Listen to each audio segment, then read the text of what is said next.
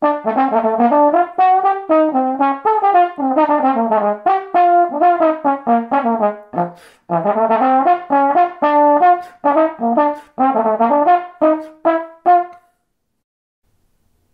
everybody, just wanted to talk to you a little bit about J.J. Johnson's trombone playing and some things that I've learned trying to emulate his trombone playing.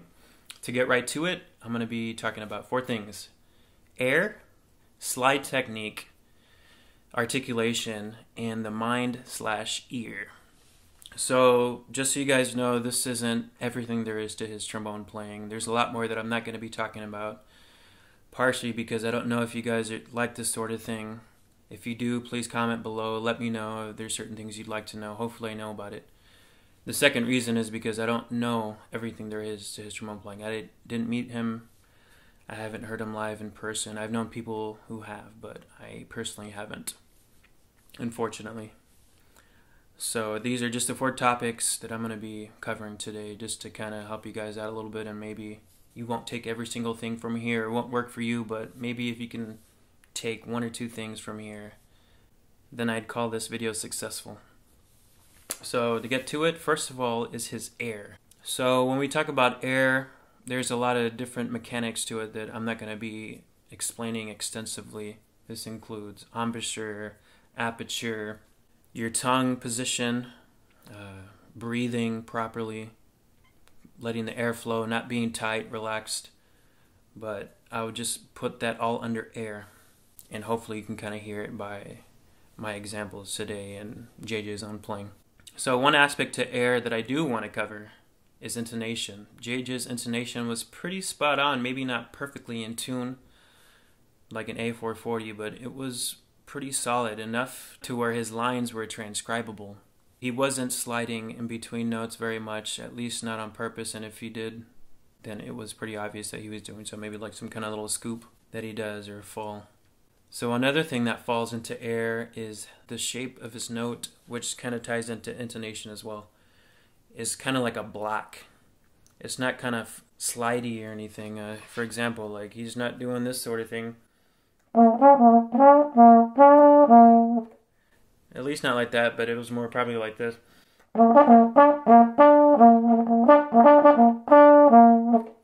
So some of the classical training that I had, basically, one of the exercises we did was to try to get your notes to sound like blocks, just to visualize it a certain way.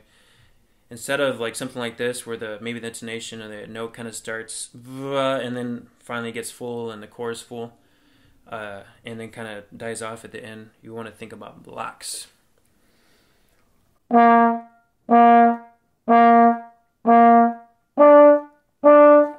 It's like when you hit a piano, the beginning of the note is already in tune. Bum, ba. It's right there. It's not wah, va.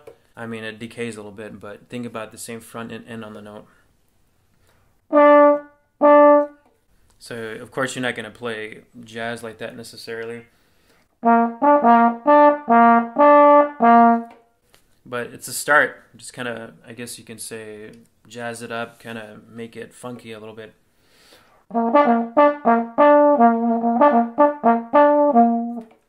I'll play that line that you heard at the beginning.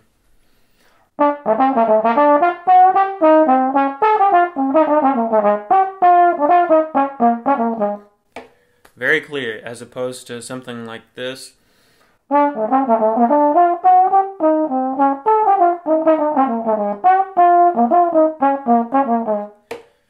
don't know, that was kind of close too, but to me, that's not what I intended to play cleanly. Anyway, so that's shape. That's another thing that is under the air category, which also ties into his clarity. Everything that JJ played was very transcribable, very clear. Maybe on faster tempos, like the tune J, which is where that line is from that you had just heard, but at a much slower tempo. Maybe on some stuff like that, there might be 1 or 2 things here or there, but if you listen back, it's pretty dang clear what he's playing. So on to the next thing, slide technique. His technique, basically, as far as I know, I didn't talk to him, but from the videos, if you watch videos of him, I've talked to a couple of people about JJ's slide technique and his fingers and his wrist. It's more about throwing and catching the slide. You want to have relaxed wrist and even like fingers. So, for example, if you're going from first through fourth, you don't really have to move your forearm that much. It's mostly in the hand. It depends on the size of your hands, of course, and your arms.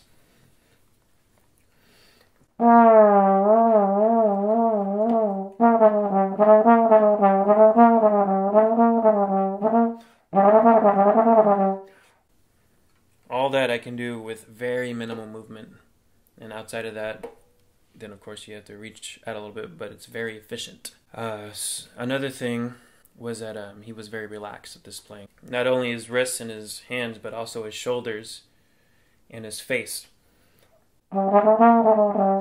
So he can maximize everything for the musical part of it. He's very efficient in that he only moves when he has to. He's not doing all this kind of thing, you know, like a lot of guys do. I mean, I myself kind of rock sometimes or go from side to side for certain reasons that we won't discuss in this video. But he's very efficient with his movement and his slide. One thing I did notice as a side note is that his arms are longer for his body, as he seems to have long arms, as opposed to someone like me who has shorter arms. So if I were to sit there and with my arms to my side and relax like he is, the horn would be down here. If I picked it up, it would be up here just because my forearms are too short. It would have to be up here and a little closer to me.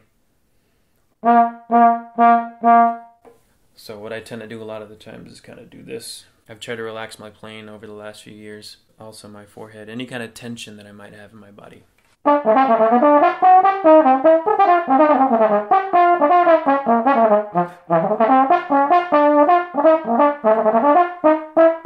So the next big thing is articulation.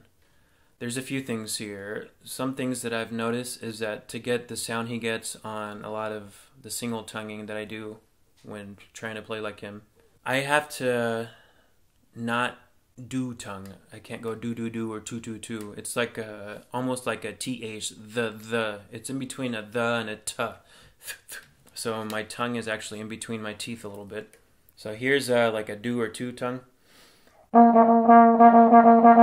It's a little smoother, but this is like the mix between the t and the tongue. It's a little harsher and more rhythmic. And clear as well, I'd say. So that's one thing I had to learn in my playing. Actually, it's funny because when I was studying classical music, I would actually do tongue everything or two-tongue everything. And when I started moving my tongue a little lower on the teeth, you know, almost to where it's like in between my two teeth, I started to get a fatter sound in front to my note. I would get something like this.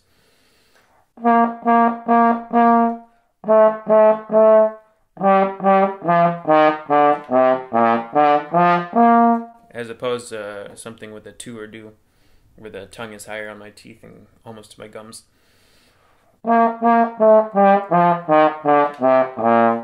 The difference is subtle.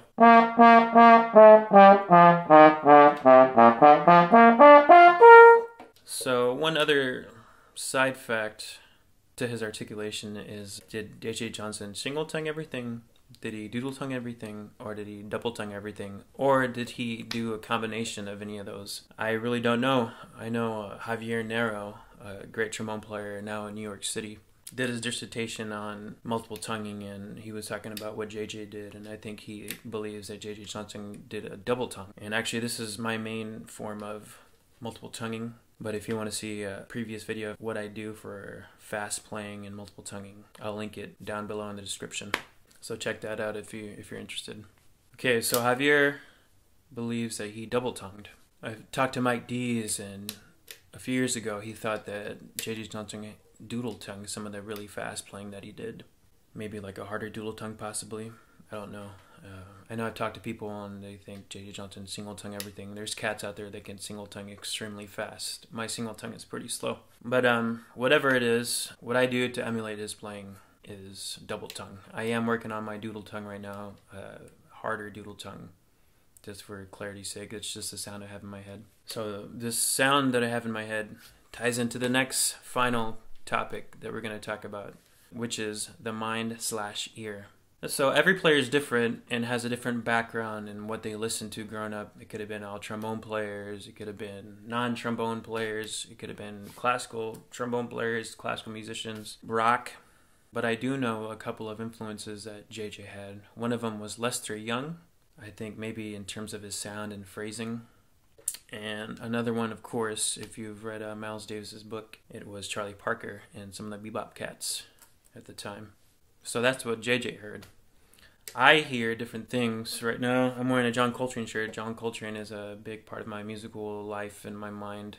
Of course, I don't play tenor saxophone. I can't get around like him. A lot of people can't, but I mean, his sound, there's like rumors about his legendary sound. Of course, this is not a video about John Coltrane, so I'll stop myself there.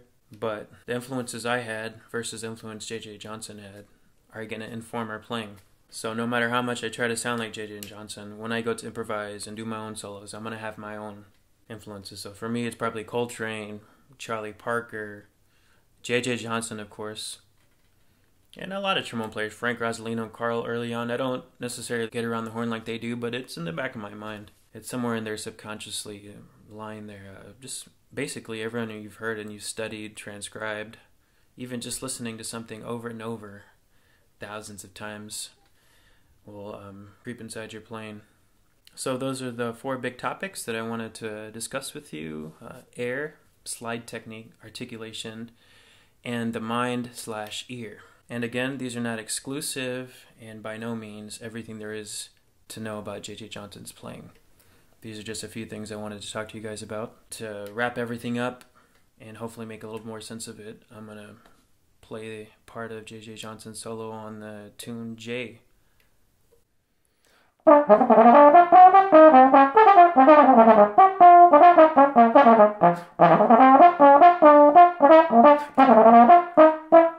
Thanks for watching this video, y'all. If you like this video, please like and share. If you want to see more content like this, comment down below and subscribe to my channel. Let me know if there's certain feedback, certain things you didn't like about it. Don't get too harsh. But you can go ahead and leave me some feedback down below in the comment section. And until next time, thanks again.